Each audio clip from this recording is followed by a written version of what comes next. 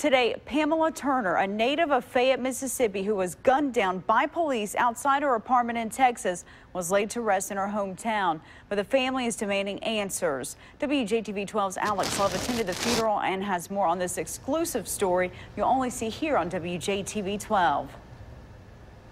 Jade, it all centers around mental health because according to neighbors and the family, Turner has been suffering from a mental illness for years now, and to them, the police did not need to use deadly force.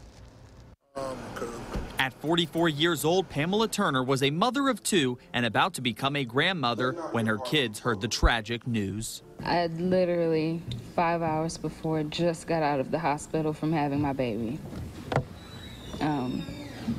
My brother called me. I just got out the shower and was about to lay down. He said, I think they're killing Mama. It began May 13th outside Turner's apartment complex when an officer on patrol stopped her and learned she had 2 warrants, but an altercation began and Baytown police reported Turner took the officer's taser and tased him. Then while she laid on the ground, the officer returned fire. It was mishandled. Like you say, police need to be proper trained. Just wasn't done right. I just couldn't see it. And I'm just hoping that we get justice for Miss Pamela Turner. The Turner family says for years Pamela suffered from schizophrenia, forcing her to behave different, and going forward want officers to be more aware of handling those diagnosed with mental illness. You never know what a person is going through.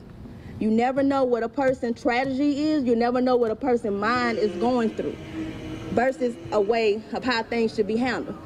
Somehow they need to train these policemen better to deal with mentally ill people, because it could have been another way they could have handled it, or he could have called for backup. From here, the Turner family plans to head back to Texas, where they'll continue spreading their main message. Justice for Pamela!